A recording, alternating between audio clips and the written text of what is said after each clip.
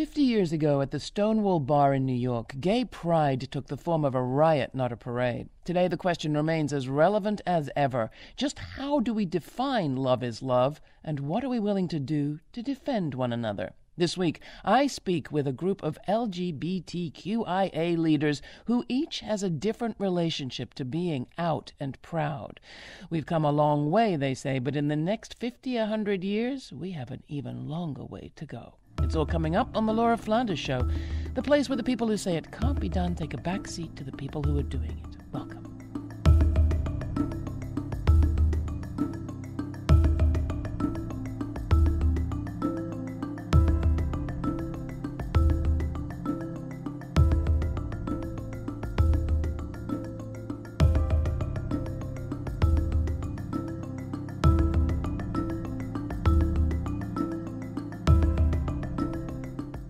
We have come a long way from a riot against police on the streets of New York's Greenwich Village, now just known as Stonewall. To many around the world, that night in 1969 is recognized as the launch of the modern gay rights movement.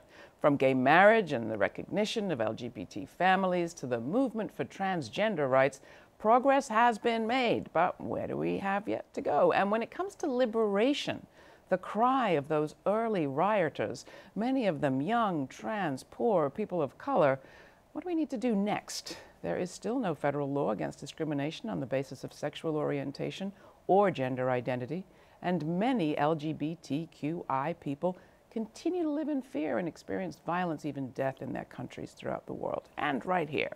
In light of that, instead of looking back 50 years since '69, we're going to look forward 100. Where will we be in 2069? For that conversation, we've convened a great group. My friend Scot Nakagawa, longtime community organizer, senior partner of ChangeLab, Bri M, disability activist and podcast host of Power Not Pity. Check it out. Edafe Okporo, director of the RDJ Refugee Center in Harlem, and Kaz Mitchell, co-executive director of Circle of Voices, Inc. Well, we have a lot on the table, but we have, 100 years to think about. So let's start with Stonewall. What's its resonance to you? Kaz, want to start? And being a New Yorker, I've heard so many stories about how wonderful it was and how it gave us such a voice. But then I heard from some of my elders of color, or as they would say back then, African Americans. And they felt left out. Pretty much from the story, or the Crispus Attucks-ism of only one of us being there. So that was a real touching moment for me. And what about you, Scott? Well, I worked for many years in the LGBTQI movement, and it's a reference point for people. You know, people look back in that time.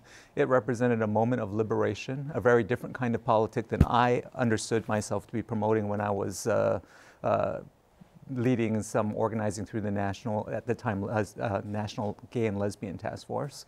And so yeah, it's a kind of a touchstone for people, you know, something that reminds us where we started. No matter where we go, we began there in a riot. And what about you, Bri?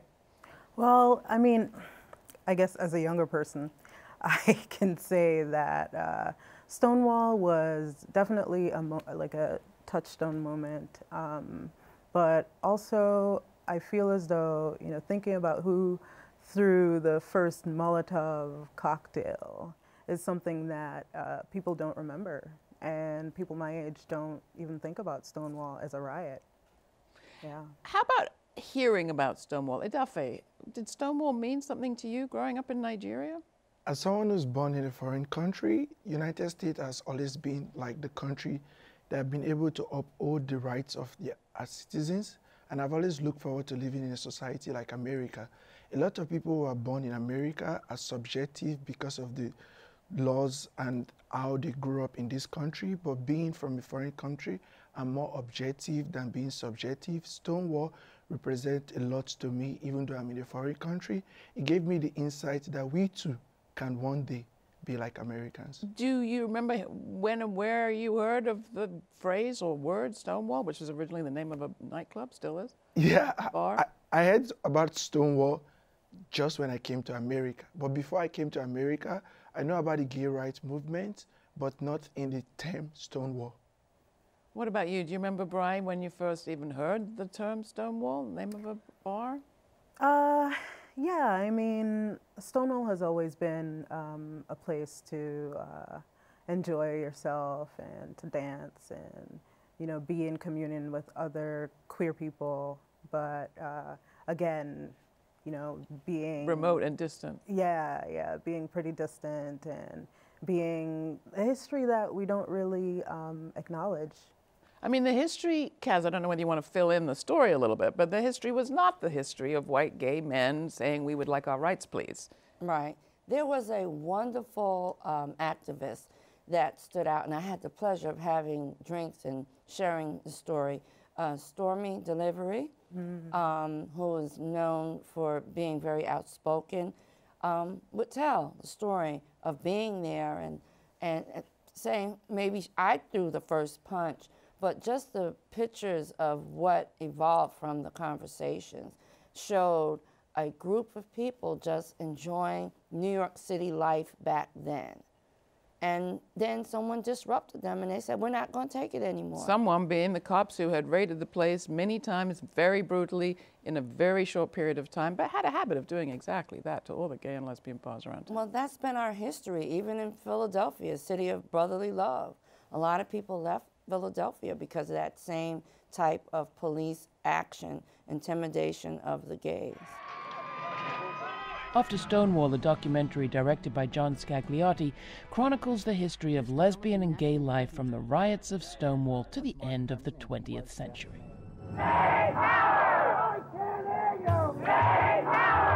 In the wake of the Stonewall riots and the sudden invasion of people into our movement, a good invasion, a number of organizations, starting in New York and spreading to other cities, called Gay Liberation Front, were established. When Stonewall happened, it just seemed a sort of logical progression from actually leftist radical politics. And then I joined Gay Liberation Front right away after Stonewall. We were a front like the Vietnamese Liberation Front, from whom we got our name. Why are you here today? Darling, I want my gay rights now! There was tremendous excitement because we were all moving together and thinking in terms of we, not in terms of I. Hey, gay is good and gay is great! LGBTQI, and there's, I think, more letters, for people who are perhaps embarrassed to ask what they all stand for. Can you just lay it out, Scott? Lesbian, gay, bisexual, transgender, intersex, and queer. And there's more. The fact of the acronym reveals how this movement has attempted to grow. Has that been effective, just sort of adding extra letters? What do you think, Bri? Well, I mean, I'm sort of a person who thinks that visibility is more than just letters, and I think visibility is not really a site of liberation or a transformation. So I think, although we have like letters that represent us, I don't think that just naming who we are is, you know, the end all and be all. You're nodding, Scott. Yes, I agree. Though I am old enough, 58 years old now, to remember when it was incredibly controversial even to name lesbian and gay. The National Gay and Lesbian Task Force actually started as the National Gay Task Force and then added lesbian, and over time slowly added more and more groups in order to try to represent the broad spectrum of the community. But the controversies we went through, the original marches on Washington, for instance, where there was argument about whether or not trans people could march by our side. There were organizations, national organizations, that refused to name gay or lesbian in their names because they felt like their constituents wouldn't want to receive mail. You know, so it is something to me. This change is a remarkable thing. It's not nearly enough, but it at least gives us some leverage. What do you think, Kaz? Well, I think it's good in a way because it shows a sense of expressionism, but I worry about funding.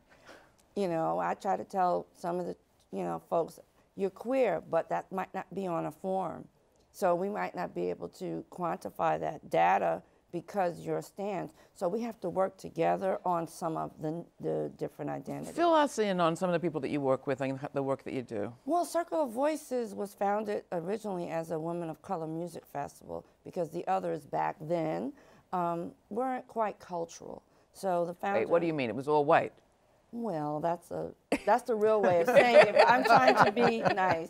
So our founder, Jean Wimberly, said she needed some soul. So she added some soul.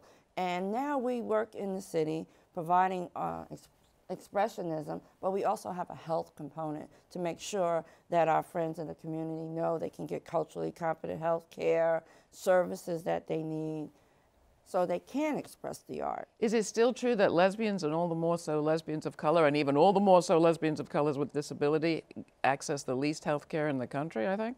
Yes, statistics show that even with cancer, there may be more white women diagnosed, but the death rates of most diseases will show that women of color, especially Black, African American, have the highest rate of death because by the time they get to the hospital, they're in serious condition or close to death. And I think lesbians tend to go less often. Oh yes, because of lack of trust. How am I going to be treated?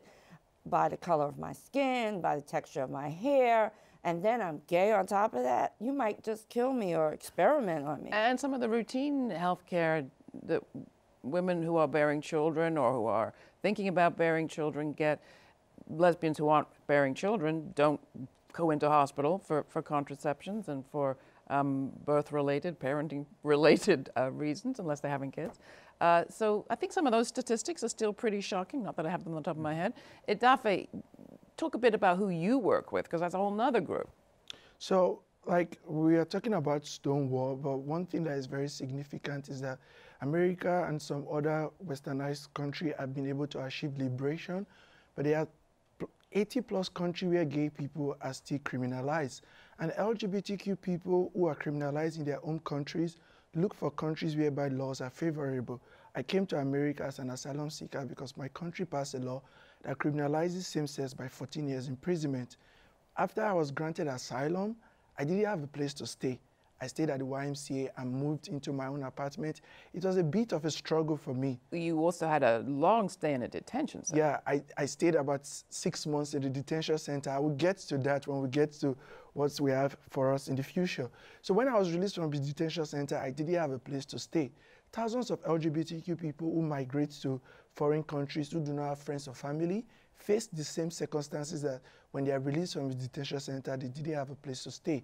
Or when they stay in city shelter, they are being molested or sexually harassed, trans folks, and things like that. So having a shelter whereby those who are experiencing housing insecurities can be able to have a place to stay, mitigate the risks of them being victims of sexual assault. So somebody told me that all my friends told me was to have HIV because there's housing for people living with HIV and AIDS, but there's no housing for immigrants. And LGBTQ immigrants are victims of sexual exploitation and different kind of violence, which can be mitigated by housing. So we're filling the gap by providing housing for LGBTQ asylum seekers and refugees who are experiencing housing insecurity in New York City. Vulnerability is vulnerability. Your podcast speaks to another vulnerable but outspokenly proud people, right? Definitely. My podcast is about disability justice and the lived experiences of disabled people of color. So I think in talking about vulnerability, did you know that the Stonewall actually rejected a blind person from entering a year ago because they had their service animal? And, you know, that is like a definitely vulnerable position to be in, right?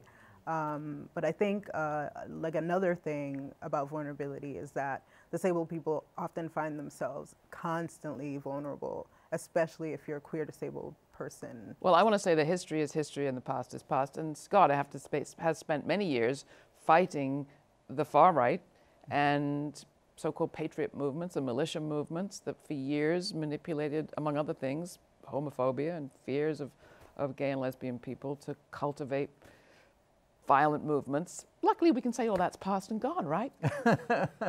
Yeah, I wish we could say that's all past and gone. We unfortunately are facing another insurgency of white nationalism and, you know, various different kinds of nationalistic movements that have, you know, lifted the rate of hate crime dramatically and are really creating the context now for some incredible fights. How can we have come so far on the one hand, been such a beacon to people around the world in the way that Edafe is mentioning, be celebrating now this 50 years, and still have on our hands everything that you're just describing?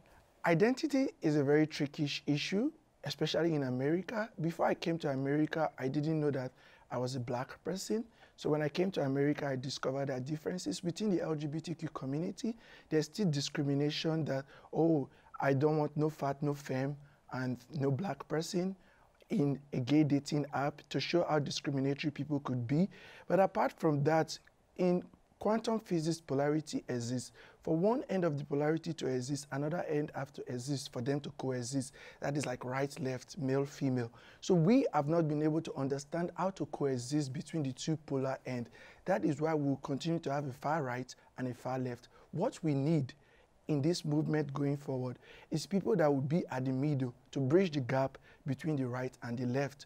When we're making mention of alphabet, I like the word allies, because allies is saying that I do not have anything to do with black people. I'm a white person, but I'm going to stand in the gap of black people. Well, but it's the standing that's important. Just saying allyship doesn't make much of a difference. Right, and you have to be trusted. But one of the things that I know as a person over 50, that racism and discrimination has always been there. It's just been on the pot simmering. And now that we have this other person running our country, it has released some of that energy out and given people this empowered sense that they can go back to that mantra. But what we have to show people is that we're not going to take it anymore, and stand and work together and re-educate. I think there's a problem with our finances, our economy, the way we think. We got to build the bridges, because money speaks for everything in this world. If you don't have the money, you're going to be left out. You will lose your voice. Yeah, it's not our finances. There's a whole lot of other people's finances, if you want to ask me. Is capitalism the problem? Well, capitalism is one of the problems for sure, you know, but we should remember what came before it and what we might be walking into next, which might be a much uglier form of economy. You've been talking about disaster capitalism. Disaster capitalism, of oligarchy, of, you know, sort of refeudalization of many different parts of the world, the return of chattel slavery, the, you know, incredible networks of human trafficking that we're facing, all of these things that are happening in this so-called liberated environment. You know, when I think of Stonewall, I think of a time when people stood up, right? We had e pluribus unum, out of many one, but, you know, sounds lovely, but it was a very kind of coerced unity. So LGBTQ people, people of color, women, many groups of people decided to step up and say, no, no, no, no, no. We are many and our voices will all be heard, and we cannot have this sort of negotiated peace based on the coerced unity that you know, we had here in the United States. Now we are in the process of negotiating what that means, you know? So how do we then move forward? Do we move forward together? Do we have to move forward separately? These are the kind of critical questions I think we're facing. The white nationalists you mentioned are actually putting up one kind of challenge. We have to answer their challenge and say what we want this to be in the future. So for change to happen, there have to be a favorable environment. And this is a climate for change. Because when there is chaos, there's opportunity for people to think differently. In America, in the last 50 years, gay rights movement have been the fastest paced movement, because in a gay pride parade, you will see people from Goldman Sachs and poor people, you will see white people and black people. There is no other movement that you will see people of all diverse backgrounds, Mormons, Christians, Muslims, we come together and to be able to march. Since we have a favorable climate for change, because we have a leader that is causing a chaos, people can choose to either create a change that will revolutionize America as an entity, as a whole, or we sink together. And that is the moment we are trying to navigate this change. It's very difficult for people to understand. If I keep on, as an activist, shouting at people, people wouldn't change. I don't tell people to change anymore. I tell them to listen, to see and hear other people's story. Because when you hear somebody's story, you better understand who they are. The right-wing people also have a point of view. And if we that are very woke and consider ourselves leftists, do not listen to them, it will continue to be a chaos and change will not happen. How much time do we have to listen? And is it really true that everybody comes out to gay pride? At the moment these days, the Pride Parade is more about a kind of I mean, at least the official Pride Parade is kind of a, I don't know, a parade of commercially sponsored floats. Kaz, do you want to push back a little? Well, it is in a way, but Circle of Voices was in the parade last year, and we got our float because one of the rules is if you do have a sponsor, the fees go up. So we paid for it ourselves. And those women said they never knew what it was like to receive all the love going through the streets, people reaching, and you saw the unisons, and you saw the police trying to dance but know that they couldn't dance with you. The ones that are gay, because there is a gay component in New York City Police Department, gay officers. I mean, I just want to stop you because you use the word love, which I really want us to use as we look to the future. Because to me, what set the LGBT liberation movement apart, in the same way that we saw the struggle against discrimination and segregation have as a front line the fight against anti-miscegenation laws, was love. That people fall in love across boundaries, across binaries, across, you know, conveniences, and they fight like heck for people they love. And if we're going to put forward, I'm on a soapbox now, but if we were going to put forward any vision, I think it is a vision of love in one another across those various barriers. Yeah, and I want to add something to the conversation, honestly, because I find that pride is usually, you know, all about homogeneity, and you know, I want to include the voices of disabled people, queer disabled people of color, trans disabled people, the fact that we are invisible, completely invisible, and pride is completely inaccessible. And the parties that happen are also inaccessible. We have to figure out ways. So what would be some of those ways? Justice. Now we're finally getting to looking ahead 50 years. Sure. What would a society that put love as the first value, sappy as it sounds, first look like for you, for example? Oh, definitely. Well, you know, I believe access is love. And I want to believe a world, a Stonewall, that's fully accessible. You know, I go on the website, I went on the website today, check out if they have accessibility. They have nothing there about accessibility. They have nothing there for the bar or for the protest. For the bar or the protest or other pride parties that are available to you. Honestly, I think that when we think about the future, we have to think about all types of bodies. We have to think about moving together, not just one person moving alone, not just one movement moving alone. You know, collective liberation is about all. And I find that disabled people are often left out of the conversation, and I really want to change that. Scott? I know you're going to give me a reality check here.